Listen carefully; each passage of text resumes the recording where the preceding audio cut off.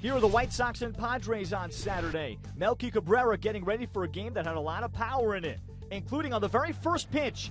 Coming from Dylan Covey of the White Sox, Manuel Margot slashes it out to right field. Second straight day, the Padres hit a home run on the game's first pitch. Bottom two, same score until Avisail Garcia takes Trevor Cahill out with a solo shot of his own.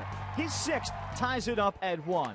Bottom of the fifth inning, now a 3-3 game. Melky Cabrera, and he'll single back up the middle off of Cahill. 4-3 White Sox. Top of the eighth, Will Myers yanks one to deep left off of Tommy Canley.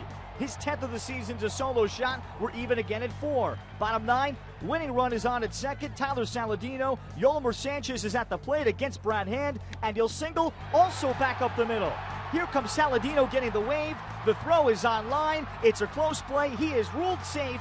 After a review, it's ruled he is safe indeed. 5-4 White Sox win it, snapping a 6-game losing streak. On Sunday, it's Jared Weaver trying to turn his season around for San Diego against Jose Quintana of the White Sox.